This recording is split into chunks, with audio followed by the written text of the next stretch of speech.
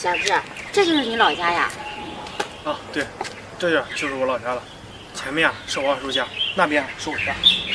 这你二叔都不在了，那你回来干嘛呀？这我二叔虽然不在了，但是他房子还在那儿了。我这次回来就把我们家的老房子和他们家的房子都卖了。那行，咱们走吧。哎，走。这我二叔家都没人了，这门怎么还开着呢？不知道呀，咱们进去看看，是不是有人呀？走。哎，你谁呀？你怎么在我二叔家呀？小志，你怎么现在回来了？我是你王婶儿，你不认识我啦？王婶。哦，王婶啊，那你怎么在我二叔家呀？你说我怎么在你二叔家？你二叔他去世了，他把这房子给我了。给你？怎么可能？这我二叔就我一个亲侄子，他怎么可能会留给你啊？小志，你还有脸说呢？你也知道你二叔就你这一个亲侄子呀。那我问你，你二叔生病的时候你去哪了呀？你怎么不回来看他一眼？我回不回来那是我们家的事儿，关你什么事啊？小志啊，小志，你真是个没良心的东西！你二叔为了你一辈子都没找媳妇，辛辛苦苦把你拉扯大了，在他临走之前多想看你一眼呀，你都没回来。现在你又说你是他的亲人呢，你二叔的后事都已经办过了，现在你回来干嘛呢？我回来当然是把房子卖掉了。卖房子？小志，你休想！这房子已经是我的了。房子是你的？不可能！这我是我二叔的亲侄子，理应啊是我来继承。你说是你的，你拿什么证明啊？什么证据？是你二叔临终前亲口跟我说的。空口无凭，你呀不拿出来证据，我是不会信的。好呀，你小志，我没想到你是这样的人。我看你呀是不见棺材不掉泪。好，我现在就把证据给你拿过来，让你死心。小志，你说他说的真的假的？不可能。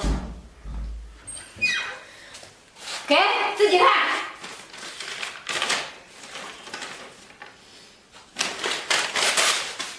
哎，小志，你这什么意思呀？我什么意思？我二叔压根就不会写字儿。你说我什么意思？你这肯定是假的。就算他不会写字，这上面也有他的手印。你现在是空口无凭，我二叔已经不在了。你现在说什么都是你的对是吧？我告诉你，我是不会相信的。小志，你真是个没良心的东西！你二叔真是白疼你了，他就养了一个白眼狼。你说谁是白眼狼？快点把钥匙给我。好，我把钥匙给你可以，可是我把钥匙给你之前，我必须把真相告诉你。当初你二叔生病的时候，哎呀，他二叔，你一定要坚持住，我带你去医院，好好看一看。老嫂子，真是麻烦你了。大叔，你别说话了，咱们都是邻居，我帮你是应该的。这谁还没有遇到困难的时候呀？小志，小志他回来了吗？你说小志呀，你是不是糊涂了？小志他不在家，你是不是想他了？小志。哎，你别喊了，我现在就给小志打电话，让他回来看看你。你说这小志这孩子也真是的。您好，您所拨打的电话已关机。这小志的电话打不通。他说这小志的电话打不通。打不通，就算了吧。大嫂子，有什么话你快说。我看呀，小志，我这个侄子也是指望不上了。你这么多年，我真是白疼他了。这段时间都麻烦你了。我的遗书你放好，以后我的这个房子就留给你了。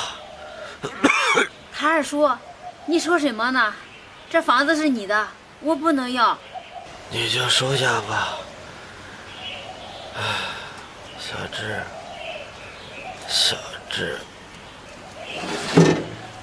韩二叔，你怎么不说话了？你醒醒呀！哎呀，你可别吓我，咱现在就去医院。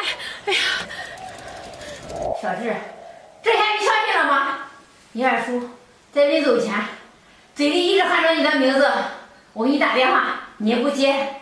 你那个时候，你怎么不想想你二叔呀？现在你二叔不在了，你回来要他的房子呢，你是怎么想的呀？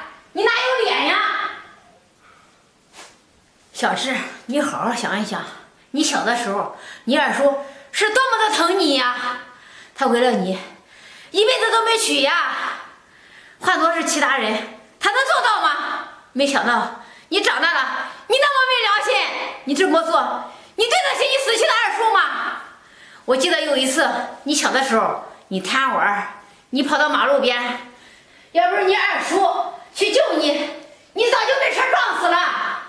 小志，你有现在，都是谁给你的呀？是你二叔。行，你不是想要这房子吗？我给你。本来你二叔的房子我就没准备要，我只是帮他看管。现在你回来了，我就把它全部交给你。